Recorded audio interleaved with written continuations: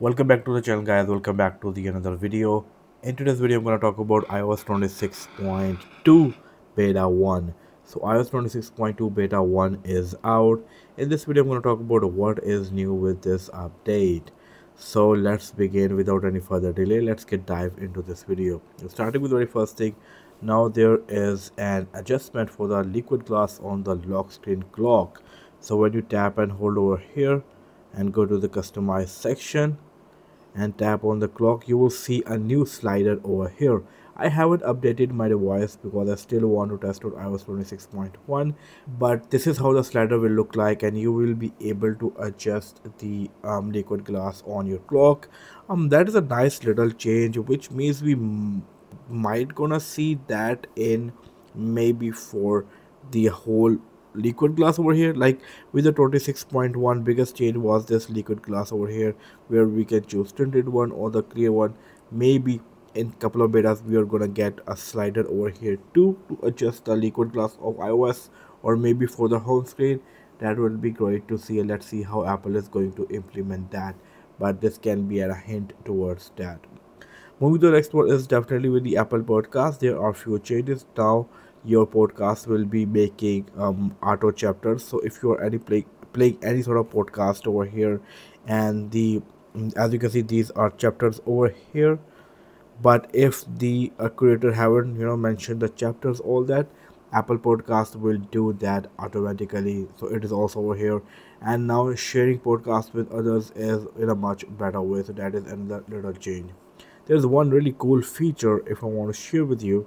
Like when you go into the reminders app over here, and usually this is a really cool feature. So usually we do create a reminder over here, we do add a date, we do add time, and now after time you will see a new option, and that is an urgent option.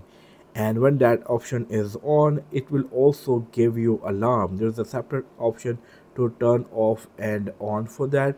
So for that reminder, it is gonna give you a proper alarm with a different UI.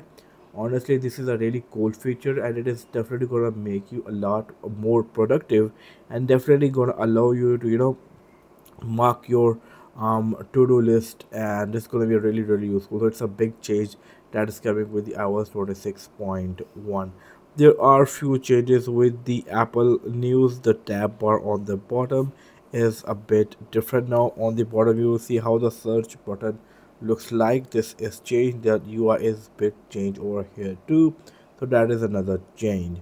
Also, when you get into the settings and you go to the notifications and you go all the way down over here, you will see a new notifications on the bottom, and that are regarding emergency notifications, including earthquake and more stuff. So that is also over here.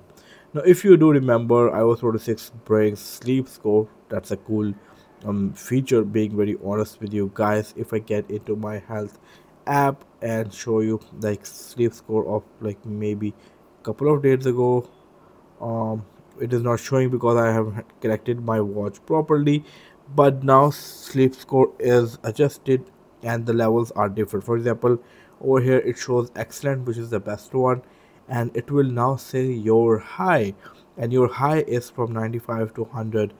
Like this, these levels are adjusted again with the iOS 26.2 beta 1. So this is something that is also available over here. Like these are scores over here. If I show you, there will be a different names for them. Excellent will become your high.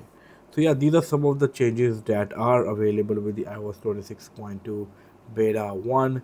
If you ask me, should you guys update, I will not suggest you guys to update to this version.